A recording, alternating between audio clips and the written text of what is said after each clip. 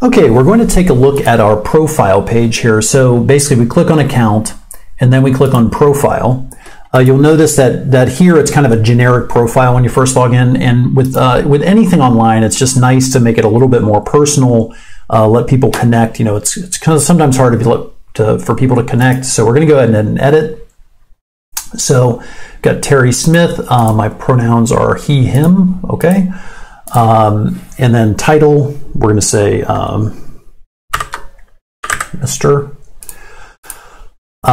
For contact, we're just going to leave that blank for now. Let's say we want to write a biography, something to help us to connect with. Links, that might be our, if a LinkedIn page or something like that lets people go and learn more about you.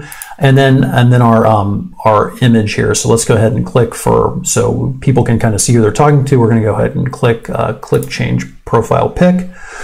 We're going to choose a picture, and here I am there, getting older by the minute, and save. Okay, so there we have it. So that is the